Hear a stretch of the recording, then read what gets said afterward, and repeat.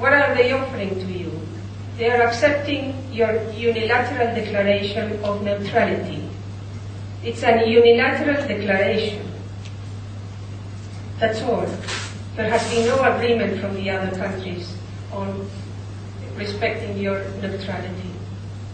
They say that the guarantees were agreed with the other 26 countries. This is not true, because if they were agreed, the other 26 countries would ask for the same guarantees or other guarantees, and then they would have to re-ratify the treaty in all the other countries.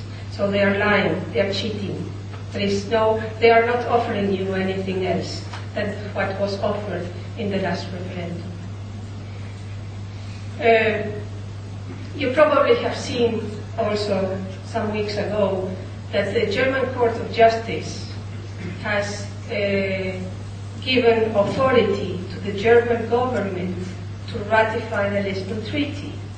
But they have said that they will allow ratification if this is limited to certain areas. And they have expressly said that areas related to fiscal, to tax laws, areas related to social laws are national responsibility and can only be decided by the national parliaments. They have also said that they will not accept the fact that the European law has supremacy over the German law. These limitations that the German court has put to this treaty would require that this treaty goes for ratification again in all the countries. Are you going to accept that these people have these guarantees? These are real guarantees, limitations, and you don't have them. This is totally unfair.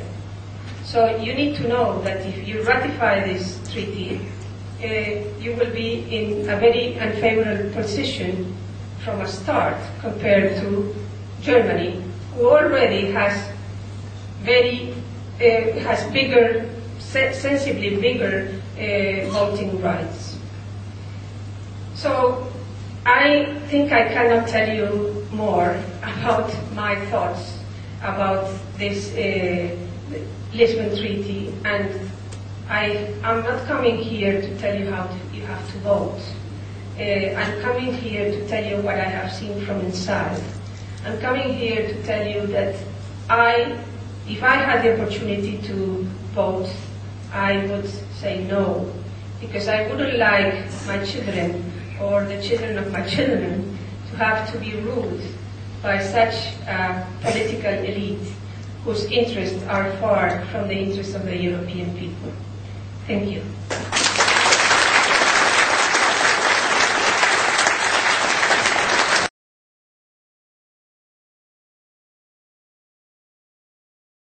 To find out more about who we are and what we stand for, go to the UK Independence Party website at www.ukip.org.